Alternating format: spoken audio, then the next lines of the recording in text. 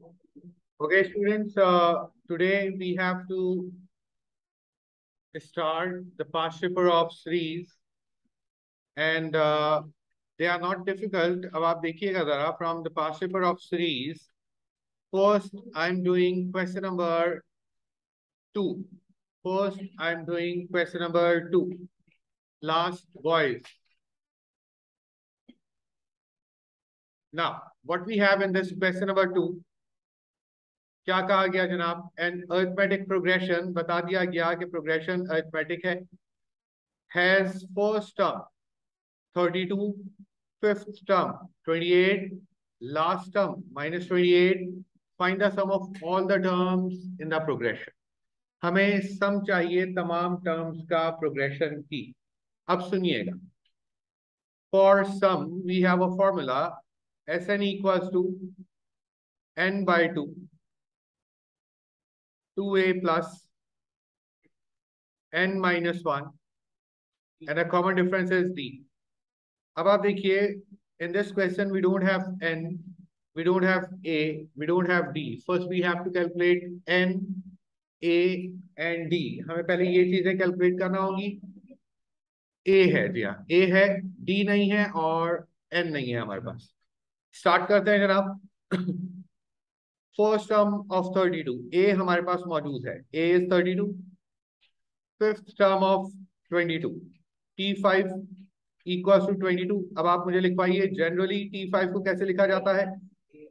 a plus 4d equals to 22. a हमारे पास मौजूद है 32, तो 4d equals to 22 minus 32 minus 10 और d कितना आ गया? Minus 5/2.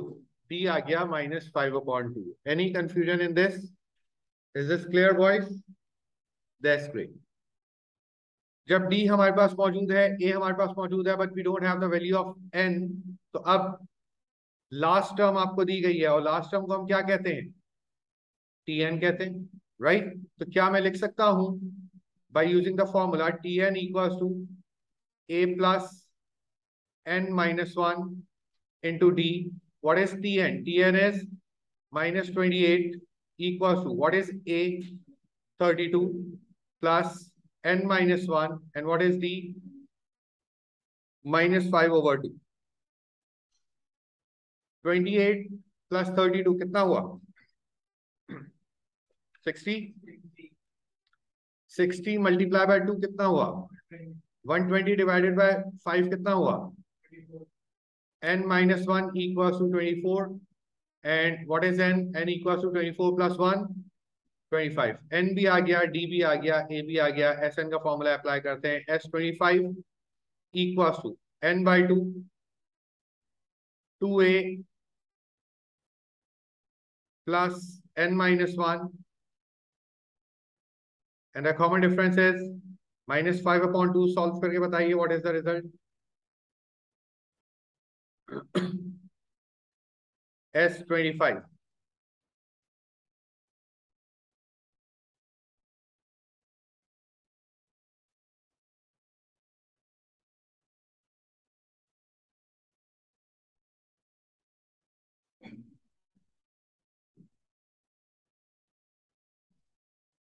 Yes, ma. Where's your calculator? 50. The answer is 50. Sum आ गया 50 up to 25 terms. Any confusion?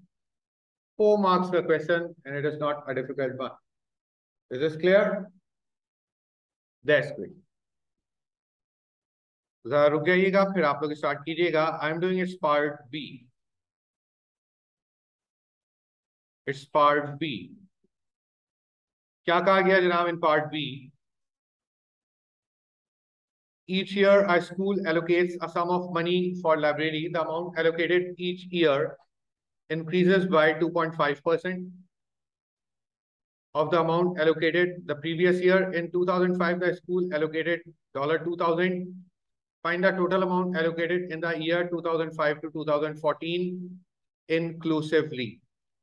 ठीक हो गया? अब सुनिएगा, कहीं लिखा हुआ है इस क्वेश्चन में कि अरिथमेटिक प्रोग्रेशन है. नहीं लिखा हुआ। कहीं लिखा हुआ ये ज्योमेट्रिक प्रोग्रेशन है? नहीं लिखा हुआ। So it means first we have to check whether the progression is arithmetic or geometric. ठीक हो गया? स्टार्ट करते हैं जनाब। फर्स्ट टाइम स्कूल ने कितने एलोकेट किए थे पैसे? 2000। नेक्स्ट ईयर कितना होगा? 2.5 का उसमें इंक्रीमेंट हो जाएगा। 2.5 क्या होता है 2000 का? 50 होता है। 50 को जब इसमें ऐड करवाया गया तो पता चला ये 2050 आया। नेक्स्ट 2050 का 2.5% कितना होगा?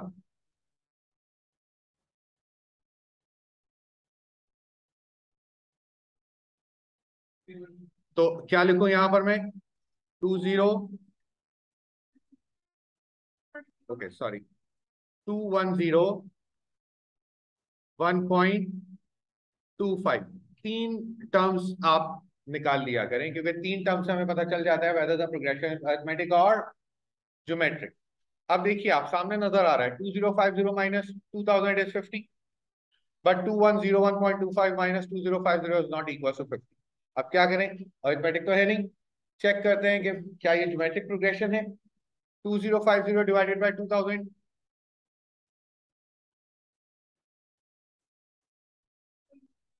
1.025। 2101.25 divided by 2050, 1.025। It means ratios are same। तो क्या हम कह सकते हैं first term of the progression is 2000 and the common ratio is 1.025? क्या ये कहा जा सकता है? जी बिल्कुल। नाउ हमें क्या कैलकुलेट करना है? टोटल अमाउंट कैलकुलेट करनी है, मतलब सम निकालना है। कितने साल का? वॉइस हियर, कितने साल का सम कैलकुलेट करना है हमें? 9 ईयर्स। चेक करते हैं। 5, 6, 7, 8, 9, 10, 11, 12, 13, 14, 10 ईयर्स। 10 ईयर्स। 10 ईयर्स का सम हमें कैलकुलेट करना है। इसका मतलब क्या हो गया? एन कितना हो गया जनाब? 10 हो गया। और एस 10 हमें कैलकुलेट करना है। And we have a formula, S N equals to A R power n minus 1 upon r minus 1। So S10 will be A कितना है 2000, R कितना है जनाब 1.025, पावर n कितना है जनाब 10 minus 1 upon R minus 1 1.025 minus 1। क्या रिजल्ट आया जरा बताइएगा? S10 का रिजल्ट बता दीजिए।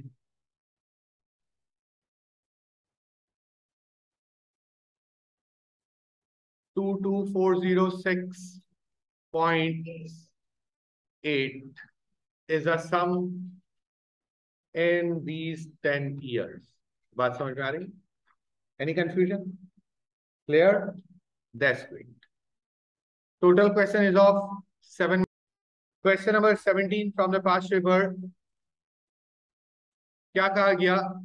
The sum of the first and the second term of geometric progression is 50।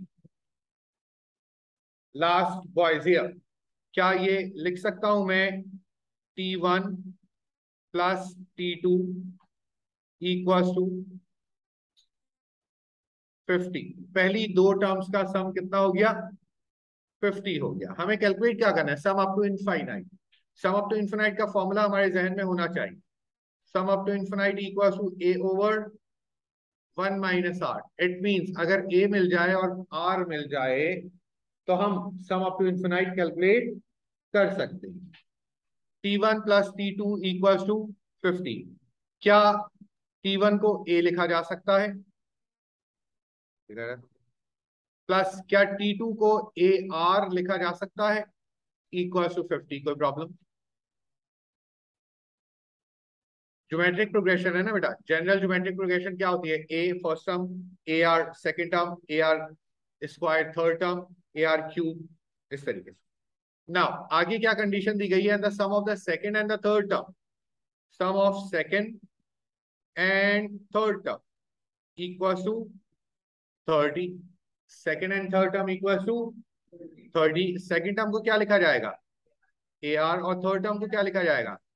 A R square equals to 30। Any confusion? Any confusion? क्या मैं कह सकता हूं A equals to 50/1 minus are stop working? क्या यहां कह सकता हूं मैं A इक्वल्स टू 30/R+R²? ऐसा है? हमने क्या किया, A कॉमन लिया, 1+R को अपॉन में ले गए। यहां पर A कॉमन लिया, R+R² को अपॉन में ले गए। Is it okay? जब दोनों A के इक्वल हैं तो दोनों राइट हैंड साइड को इक्वेट किया जा सकता है। क्या मतलब 50/1 minus are equal to 30/R+R²। Cross multiplication 50R+50R² equal to 30 - 30R। 50R², 30R जब लेफ्ट साइड पर आएगा तो 50+30 कितना हो गया? 80R - 30 equal to 0। जरा मुझे R की दो वैल्यूज बताइएगा, R की दो वैल्यूज बताइए।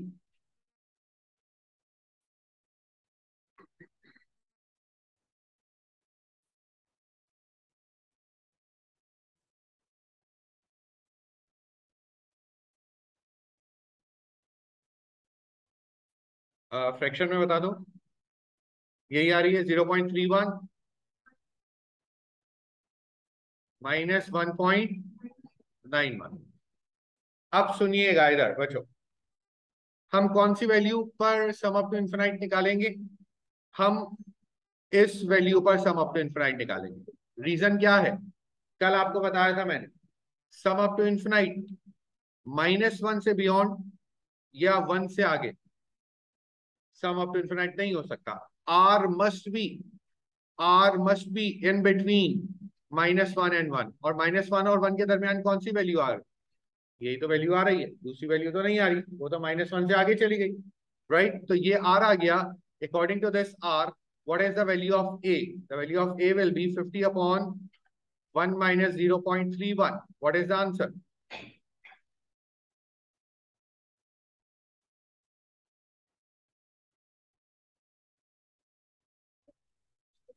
72.5। आगे क्या है? 5। तो यहां पर therefore sum of the infinite क्या हो गया? A/1 - R। 72.5/1 - R। R is 0.31। Answer बताइए।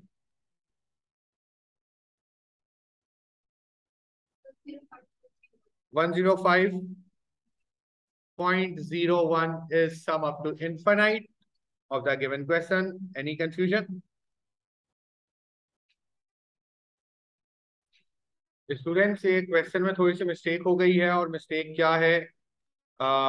ये हमने जो लिखा है A+AR=50 और A की वैल्यू निकाली 50/1 - R। तो बच्चों ये 1 - R नहीं है, it is 1+R। It is 1+R। ठीक हो गया? अब आप लोग इसको खुद से जरा सॉल्व कीजिए 1+R यूज करते हुए, देखते हैं क्या रिजल्ट्स आते हैं।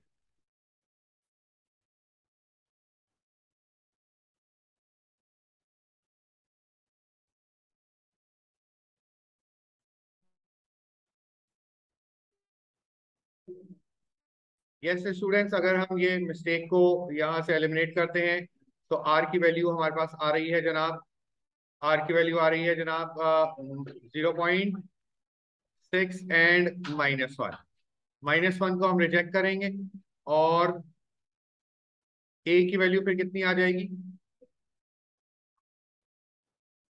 ए की वैल्यू आ जाएगी 0.6 रखकर 31.25।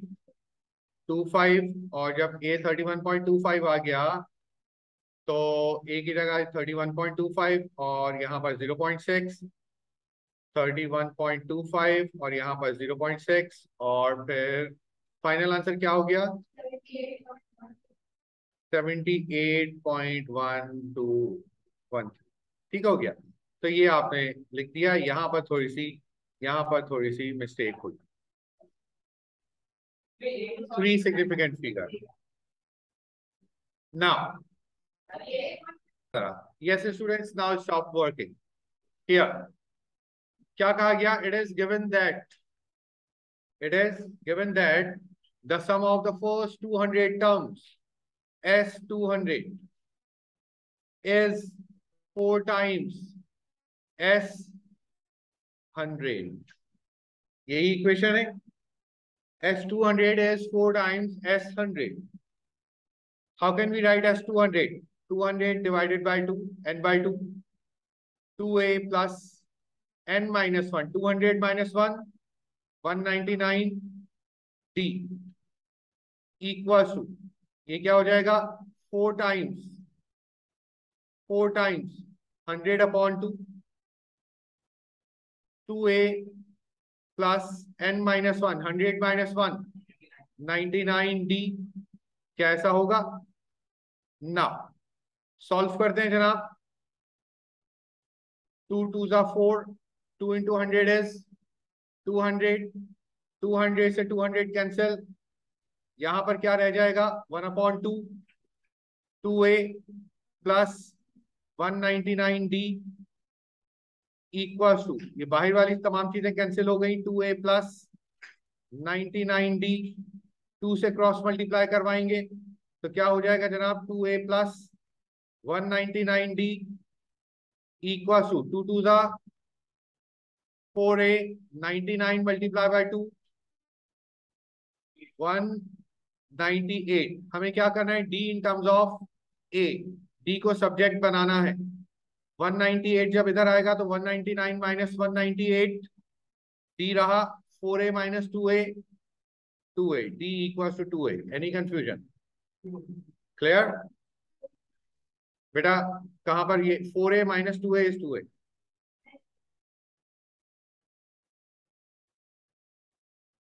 फॉर्मूला है ना, 2a plus n minus 1 into D.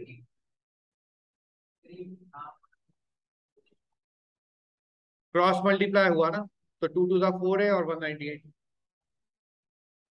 Now in the second part what we have to do, कहा गया find the 100th term. Find the 100th term in terms of a. tn का formula apply होगा. tn equals to a plus n minus 1 into D, क्योंकि arithmetic progression लिखा हुआ है. t 100 आपने calculate करना है. a कितना है? a तो a ही है. n कितना है? 100 माइनस 1. d कितना है? 2a है.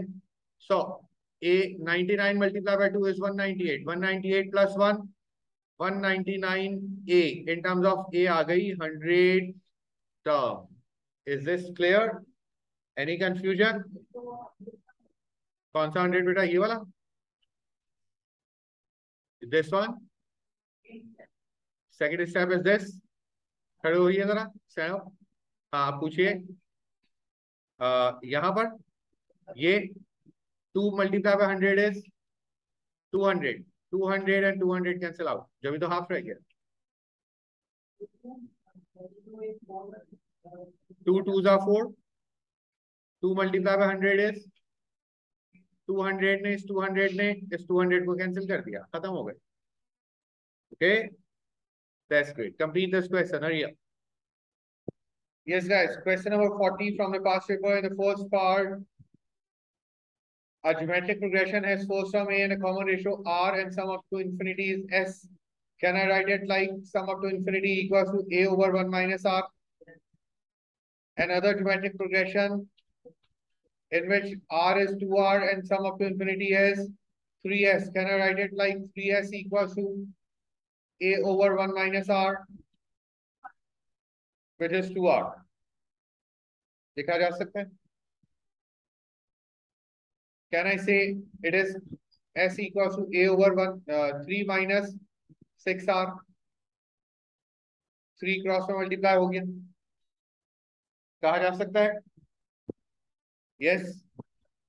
and s equals to a over 1 minus r. दोनों s जब इन दोनों के इक्वल है, so can I write it like a over 1 minus r equals to a over 3 minus 6r. हमने क्या किया? इस s की वैल्यू को यहां रख दिया. a and a cancel out. Cross multiplication 3 minus 6r equals to 1 minus r. r जब इधर आए 6r जब इधर आएगा तो कितना हो जाएगा? 6r minus r is 5r equals to 1 जब इधर आएगा तो 2. So what is the value of r? The value of r is 2/5. Any confusion? Is this clear?